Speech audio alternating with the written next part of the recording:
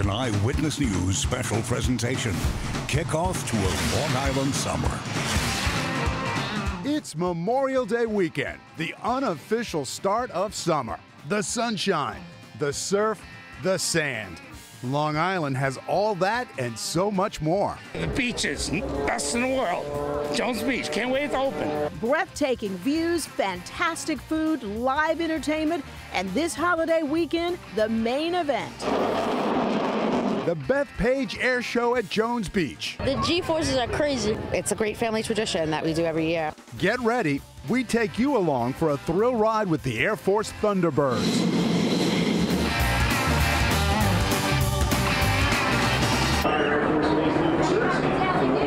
And good evening. I am David Novarro. And I'm Sandra Bookman, and we are so happy to be here at Jones Beach with the Bethpage Air Show. I cannot believe it. 10 years we have been bringing you all the fun and excitement here. What a beautiful day we have today. It's just been amazing. But the most important thing is this is a day for us to honor all the military members who have paid the ultimate sacrifice for our country. And also here helping us do that, meteorologist Brittany Bell and Long Island reporter Chantee Lans. They are here to help us help you kick off your Long Island summer. You don't have to have a car to experience summer on Long Island. We ride the Long Island Railroad to Huntington Station, where there's no shortage of activities for every age.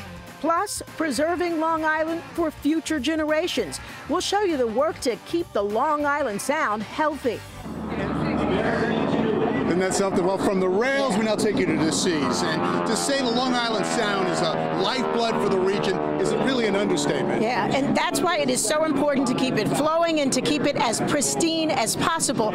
And there are several newly funded research projects designed to do just that. The Long Island Sound covers nearly 1,200 square miles, including 600 miles of coastline.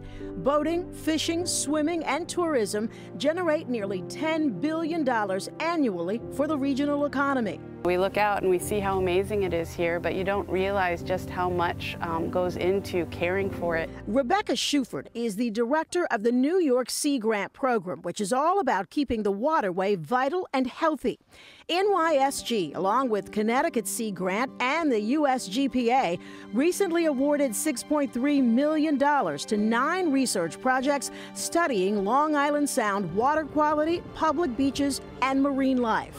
It's not only a problem of getting warmer, but that we're not seeing those cooler temperatures as well. Stony Brook University researcher Robin Lanier is working on a study evaluating the effects of shifting conditions in the Long Island Sound due to climate change and the impact on cold and warm adapted fish species. So if we can try to make some predictions about the rate at which we might see some of these changes happening, or particular species to look out for, we can try to sort of get a head start on mitigating some of these issues. Anil Yiziji is co-leader of another project looking into equitable public access to the waterfront. The focus, providing on-demand shuttles for disadvantaged communities. Most of the time, the people who have limitations or restrictions of access, it goes back to redlining, like it has, you know, all this, some racial tones to it, or class, however you want to see it. Whether it's studying what leads to harmful algal blooms or the impact of warming on salt marshes, the end goal here is the same. It's all part of providing information and knowledge to help us manage and conserve and sustain these resources. As scientists say, the good news is these days the sound is healthier than it's been in years. My goodness. I almost didn't hear that with the flight behind us. Well, that's because it's a lot of fun here and we're just getting started to our kickoff to a Long Island summer. Awesome. And that does it for our kickoff to a Long Island summer. Cue the